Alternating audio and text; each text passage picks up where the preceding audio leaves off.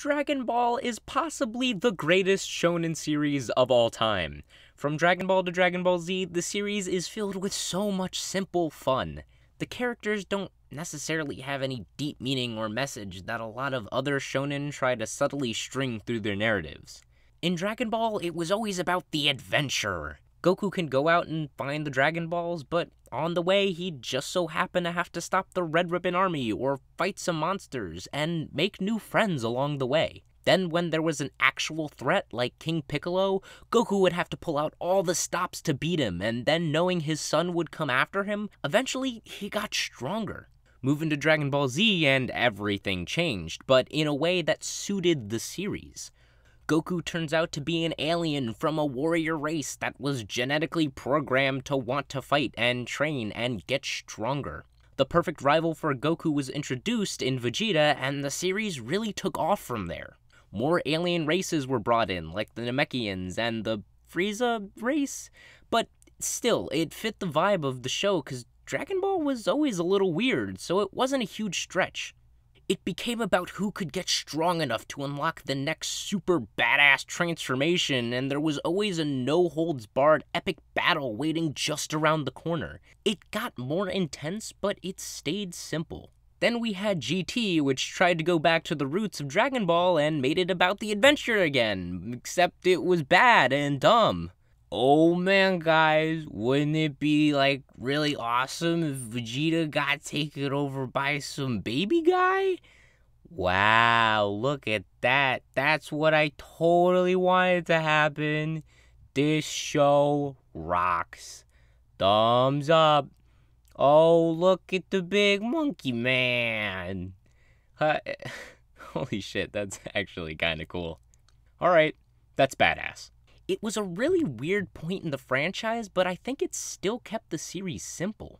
With the most aesthetically interesting transformation and an ending that made 8-year-old little me cry his eyes out about, there are redeeming enough qualities about it that it should be able to stand in the overall Dragon Ball ethos. 19 years pass and the newest Dragon Ball series, Dragon Ball Super, made its way onto our televisions, or Crunchyrolls, I don't know. But with the series now over, the most glaring problem with it has been made clear.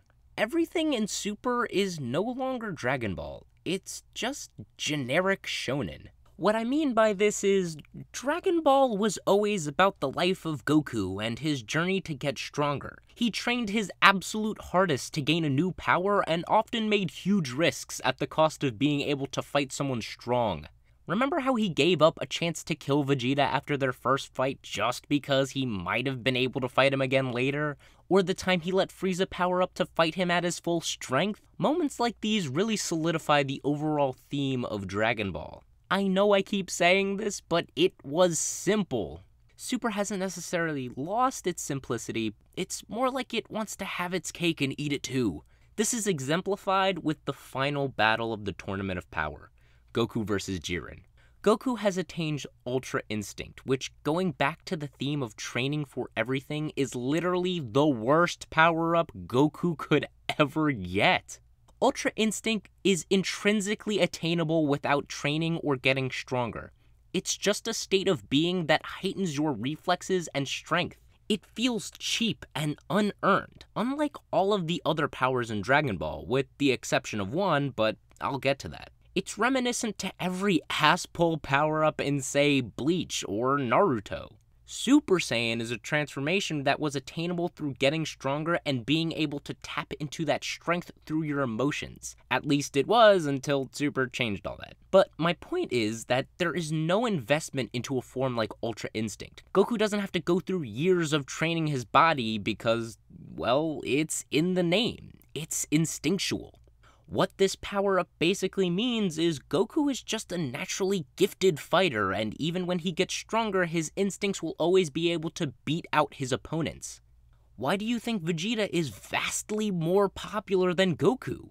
It's because even though he's not as strong as Goku, he gives 100% every time he trains so he can match Goku on that level. Training and getting stronger is what the series is about. Ultra Instinct just cheapens it. So Goku and Jiren exchange blows, and there comes a point where this scene takes place. 何が信頼だ。それを認めたら俺の今までを全て否定することになる。そんな力俺は信じない。そんなもの簡単に消え去るんだ。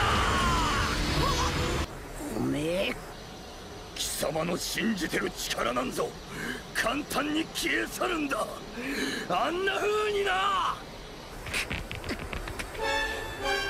俺は別に正義のヒーローでもなんでもねえけどな、仲間を傷つけるやつは許さねえぞ。 Okay, when has Dragon Ball ever been about the power of friendship? I don't think it's out of Goku's character to care about his friends, but a scene like this reminds me more of Fairy Tail. Goku is like a fucking 45-year-old man. Why is he shouting about friendship? I get the impression that Super is trying to pander to a younger audience through things like this, while ultimately forgetting what made the show great to begin with. What's even worse is that Jiren's ideals almost line up with Goku's. Jiren fights to gain strength. He believes that nothing else besides being the strongest matters. But isn't that kinda what Goku thinks? Now, Goku and Jiren have different motivations and methods of going about gaining new strength, but Goku has always been about getting stronger. Jiren thinks finding power through others is meaningless and hates the fact that Goku trusts his friends that much in such an important situation. But let's jump back to Goku when he first gets Super Saiyan God. When Goku fights Beerus, Beerus questions Goku on why he seems so disappointed with his new form, and it's because he uses his friend's power to get stronger, which makes him unsatisfied. Goku feels legitimate regret from not being able to reach the level of God on his own. That is one of the best character moments we've ever gotten from Goku. What he feels when his own power isn't enough and he has to rely on others. So why is it that by the end of the Tournament of Power, he has a complete 180 on his character? He says, "This is our power, and those who hurt my friends, I won't forgive." But it's his fault that they have to fight in a goddamn life or death tournament to begin with. This is what makes Super so bad. It's obviously pandering to a new, younger audience, but with characters and themes that feel out of place with the modern style of anime we see today, where everything is about believing in your friends and the power you get from them and shit like that.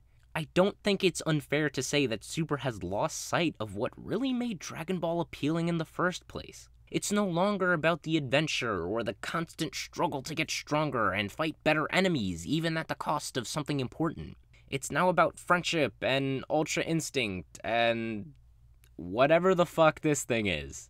I'm not saying I mind those themes and qualities in any other shows, but with Dragon Ball, let's just make it simple again.